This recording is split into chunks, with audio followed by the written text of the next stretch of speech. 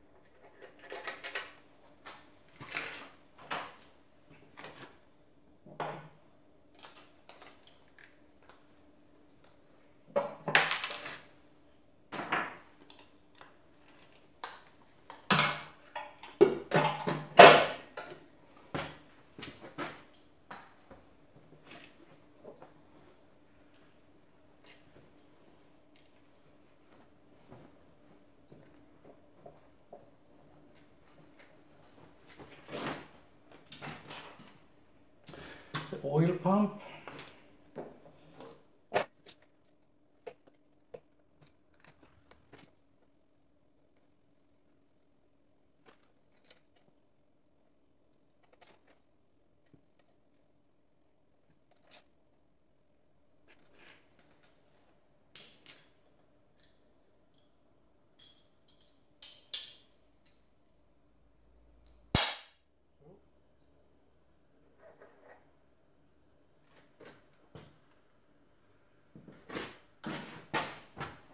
So, and now we are going to remove the cover for the camshaft.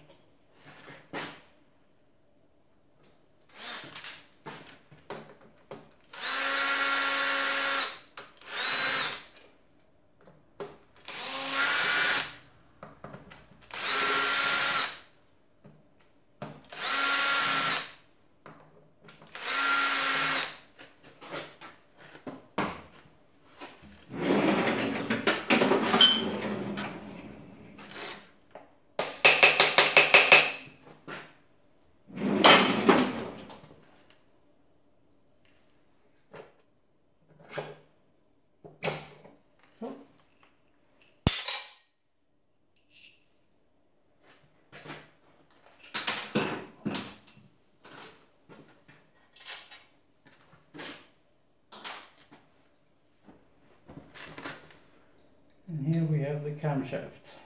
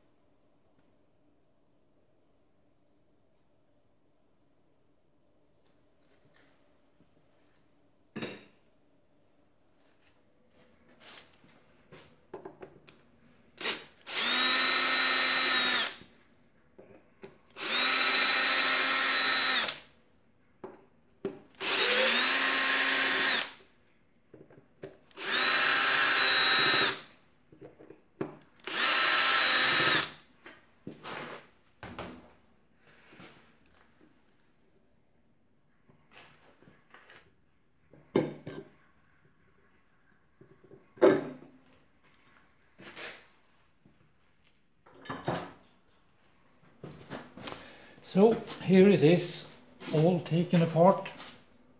Now, why am I doing this? First of all, I want to thank one of my viewers, Tim777Yet. Please visit his channel. He has built a very nice radial engine. And he gave me some advices. So I started looking into the geometry of this engine, and when I made the master rod, I placed the pivot points for the other cone rods evenly. We have 360 degrees around, split 5. That's 72 degrees. So I set them evenly around, and that wasn't a good idea, I found out. So when I turn this is another issue, this is too tight. So when I turn the crank 72 degrees, this piston should be on top, but it isn't. So now I have to make a new master rod and move the pivot points. So when I turn the crankshaft 72 degrees, I should have a straight line and this piston should be on top.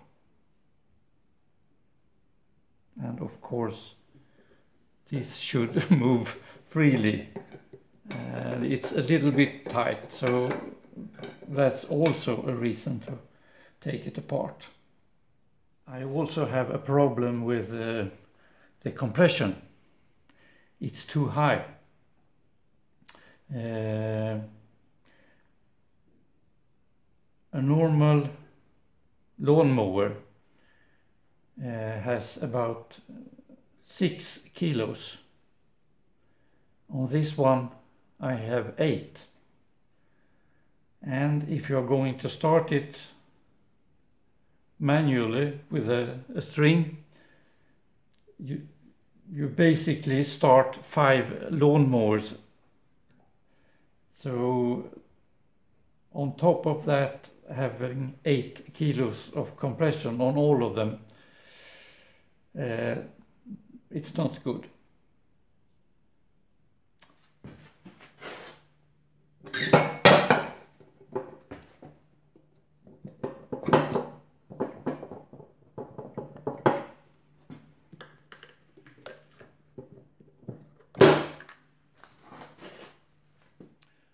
So here it is, my fantastic master rod. It's made from steel in this part because I wasn't sure if it will hold with aluminium, but I didn't want it to be too heavy, so I made the rod itself from aluminium and riveted together the two parts. Now I'm going to make a new master rod, and I'm going to make it all in aluminium. The pivot points, who I placed 72 degrees apart, that's 360 degrees divided by 5. That seemed to be a mistake because funny things happen. If we look at the drawing and turn the crankshaft 72 degrees, we will see what happens. We can see that I want everything to be in line. The center of the crankshaft, the crank pin, and the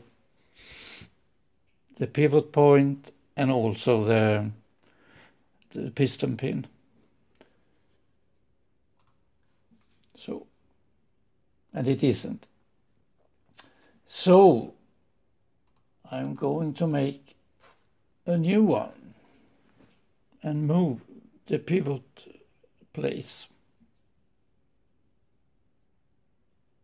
Hopefully it will be okay. And when I'm at it, I'm going to shorten the rod 1 millimeter because the compression was too high. And so I will also make new what they call conrods, the 4 small conrods. I will make new ones as well. So the new master rod is here. Almost finished, just a little machining to do.